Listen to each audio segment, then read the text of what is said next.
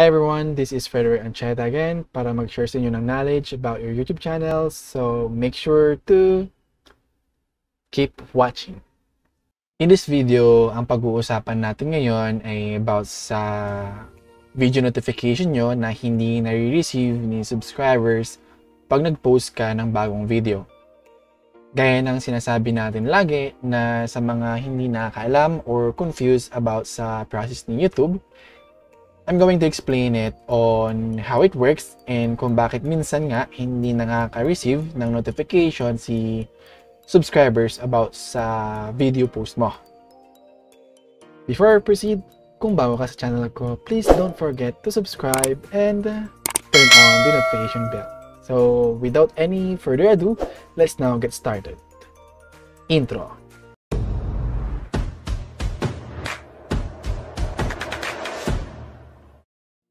Bago ang lahat, salamat at pinapanood mo ngayon ang video na ito at para hindi sayang ang panonood mo, tulad ng as description ng video, ang pag-uusapan natin ngayon ay about doon sa video notification na hindi nare-receive ni subscribers pag nag-post ka ng video. May mga ilan sa atin na nagsasabi na modus ito ni YouTube para hindi ma-monetize ang channel or para mabawasan ang kita natin, ganun. At may mga ilan rin na nagsasabing binablock sila ni YouTube or may tawag nila doon, shadow ban. Parang ganun, shadow ban.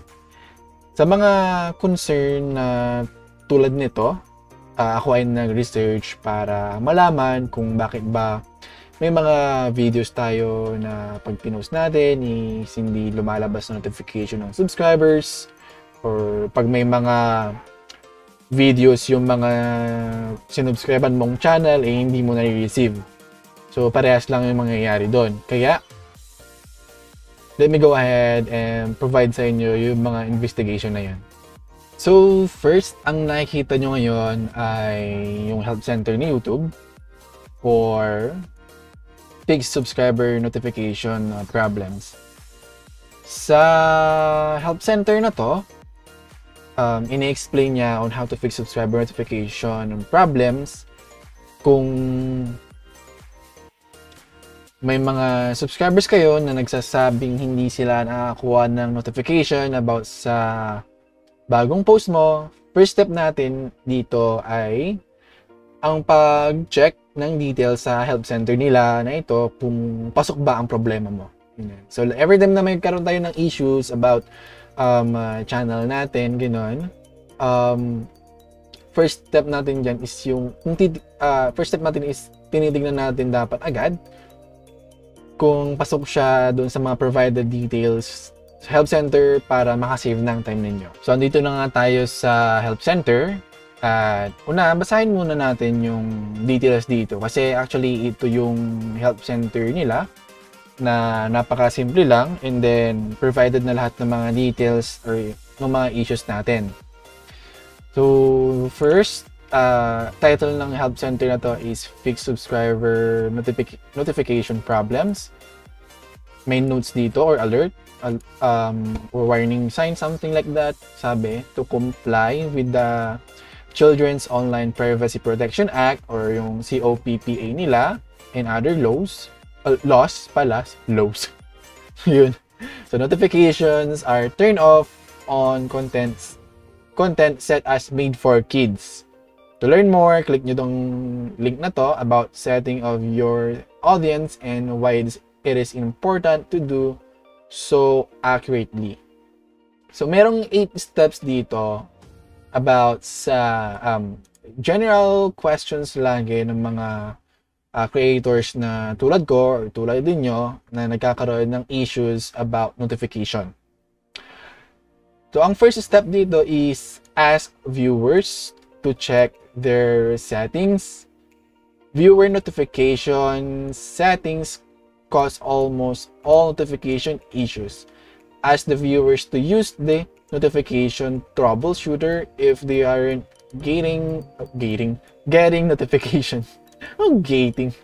Ayan. So ito yung help center na pupuntahan nila. They just need to click yung mga lagyan ng bullet-bullet itong mga to or ganyan, lalagyan lang nila para ma-identify nila yung issues sa notification.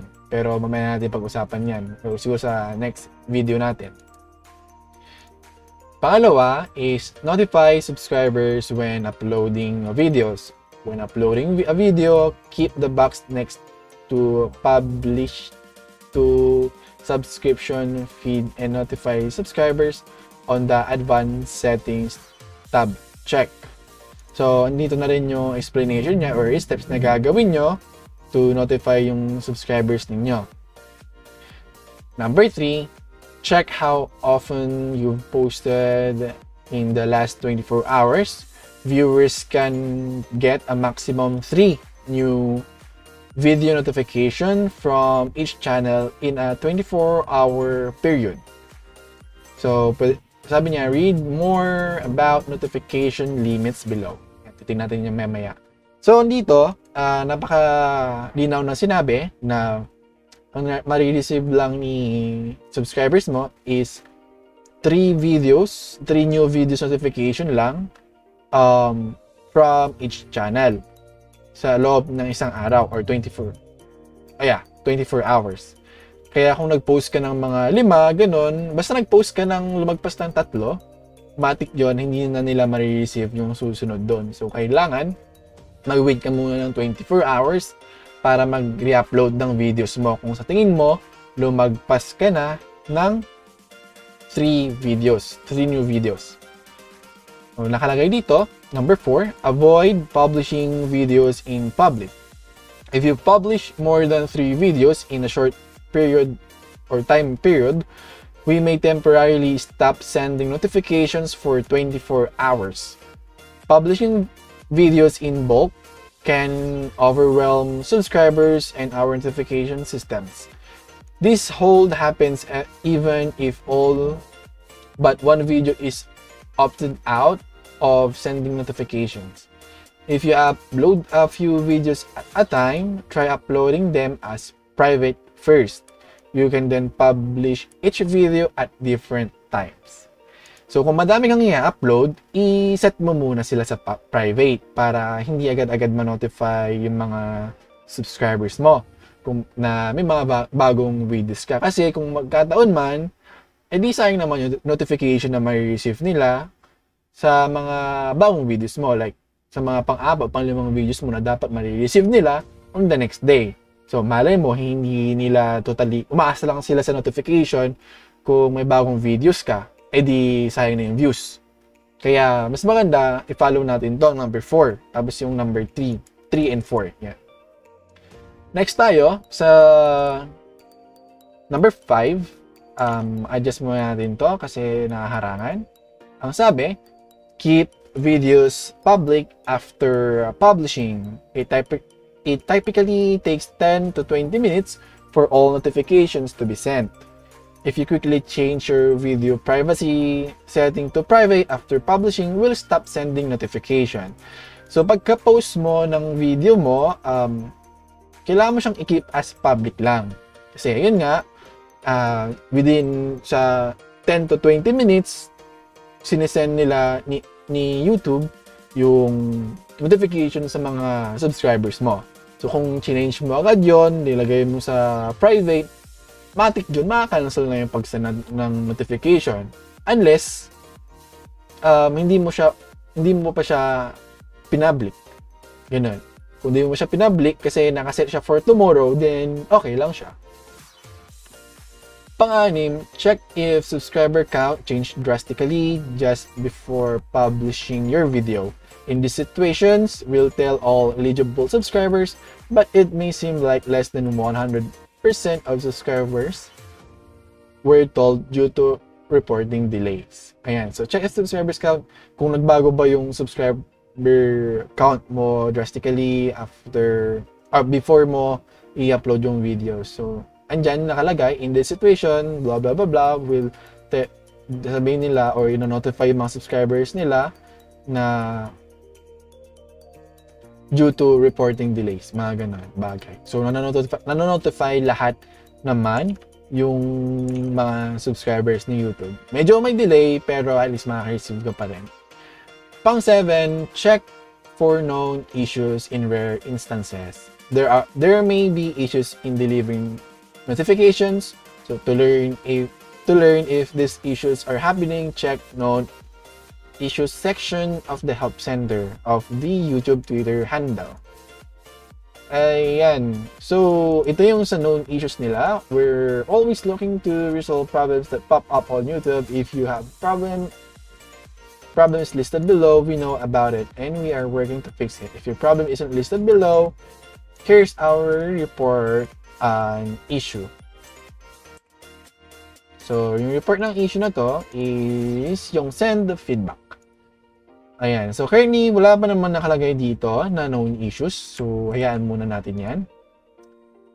And then, ayun nga, i-double check mo lang kung yung concern mo is nagpo-fall doon. Pag nagpo-fall doon, edi merong mga steps naman doon kung paano siya i-resolve. If wala doon, and then hindi nag-fall dito sa numbers na to, mga numbers na to yung issues mo, then pwede kang mag-send ng feedback dito.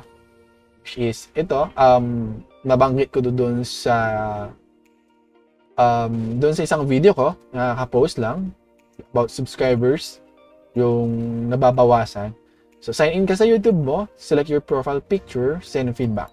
Describe mo yung issue mo, nung ano na-experience mo, and then, dapat, mas maganda, mas ma-explain mo siya lahat, kasi it's much better na malaman nila kung ano nangyayari, for more details sa kanila, and then sa investigation na rin. And it's up to you if you want to include a screenshot para ma-highlight mo yung mga issues na yon.